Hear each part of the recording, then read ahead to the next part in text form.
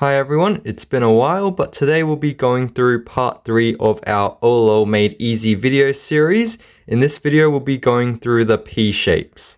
So starting with our first P-shaped case here, we notice that the P is on the left side and there's a 3x1 bar on the right side. So for this case, this is actually a very straightforward case. The easiest way to do this case would be this algorithm here.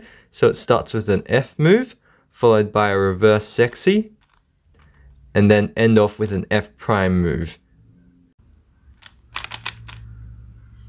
Another way to do this case would be to do a U2 so that you're holding the P kind of upside down. Same case as previously, but it can be done from this angle with a wide F move, followed by the regular sexy, and then finish off with a wide F prime.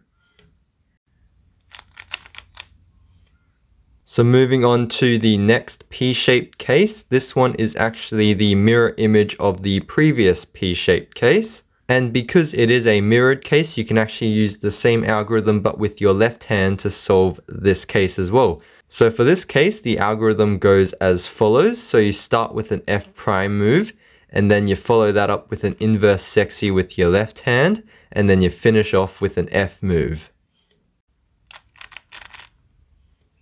However, for those of you who don't like using your left hand for the algorithm, there is a right-handed algorithm that you can use instead. It is, however, a bit longer than the left-handed algorithm, but if you're more comfortable with your right hand, it might be worthwhile to learn this one instead. So it actually starts off like this, so R prime, U prime, followed by an inverse sledge on the front right corner. And then you undo the setup moves with U followed by R. Alright, so now moving on to the third P-shaped case. This one differs from the previous two cases, as in it does not have a 3x1 bar on the side. So this would be one of the previous cases which did have the 3x1 bar.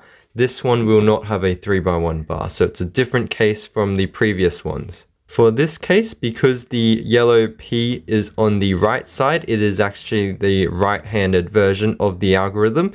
And so the algorithm is actually fairly straightforward as well. So as I mentioned, it is done with your right hand and the algorithm is shown as follows. So it starts off with an R prime, U prime, followed by an F. Following that, it is an inverse sexy. At the end here, it's followed up by an F prime, and an R.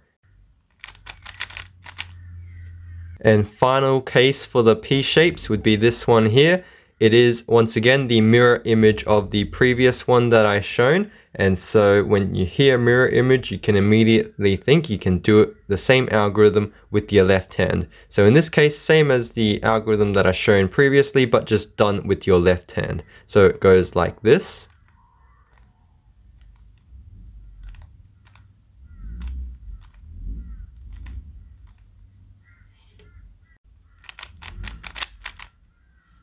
However, once again, if you don't like using your left hand for these algorithms for whatever reason, I will show an alternative algorithm that you can do with your right hand instead.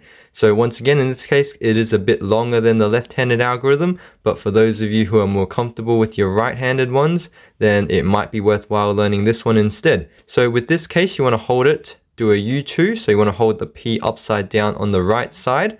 Following that, you want to do a slice layer move like this, followed by a sexy on the right, and then start off with a sledge, the first three moves of a right sledge, and then finally you want to do a wide F prime, and that solves that case.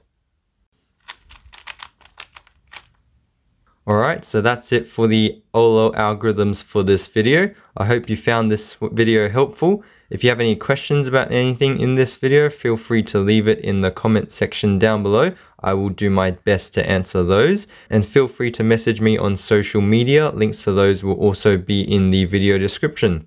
Please like the video if you learnt something new, and make sure to subscribe if you want to see more similar videos in the near future. Thank you guys very much for watching, and I'll see you guys next time.